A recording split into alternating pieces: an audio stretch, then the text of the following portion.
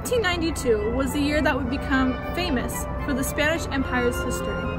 With the discovery of the New World and final expulsion of the Moors from the Iberian Peninsula, the Spanish Empire emerged victorious and globalized superpower. This political and economic success, followed by a cultural revolution that would mimic that of Italy, incorporating its collective style of Catholic, Muslim, and Jewish settlers.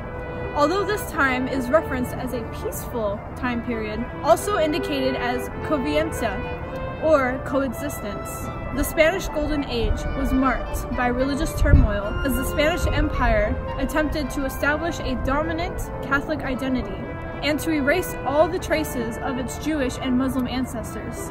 Let's check it out. Granada Cathedral. The Cathedral of Granada is the most accurate symbol of the new Spanish identity. It was raised on a previous chapel.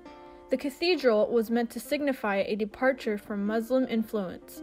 Although the plans were started by Queen Isabella and King Ferdinand, the cathedral didn't start being built until the end of their reign in 1518 and was later continued by their son Charles V.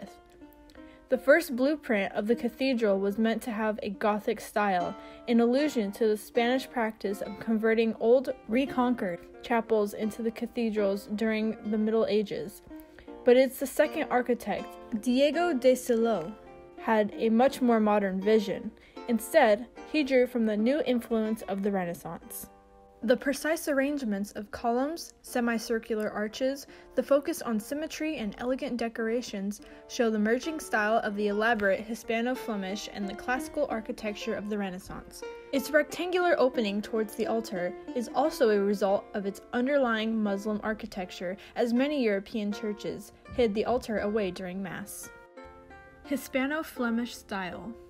Spanish Renaissance art displays influences from Flanders and Italy as artists from Europe traveled and sought favor with the Spanish court. Hispano-Flemish style was a combination of Spanish and Flemish elements. During this period, the artwork seemed very appealing with all wealthy charm of gold and details.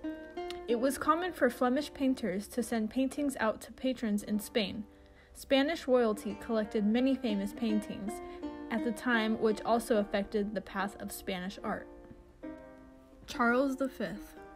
Although Hispano-Flemish style was important during Ferdinand and Isabella's reign, classical Renaissance influence flourished under Charles V. In the first half of the 16th century, during the reign of Charles V, many Spanish painters went to Italy to study, while Italian painters visited their court. Italian humanistic thoughts also had a great impact on Spain. The Virgin Nursing Child by Luis Morales is a direct shout-out to Michelangelo's realistic and elongated style. Through the tiles of the Beheading of Baptist by Pedro Bruguet, the linear perception popularized by Brunelleschi is shown. Philip II. During the second half of the 16th century, when Philip II came into power, he expressed a dislike for humanism and instead commissioned for more conservative art.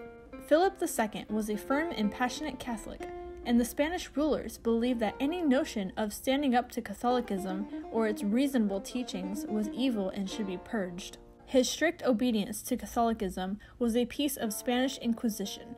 However, after the Inquisition placed pressure on Catholic followers, the classification of Catholic identity of the Spanish lost its ordered meaning.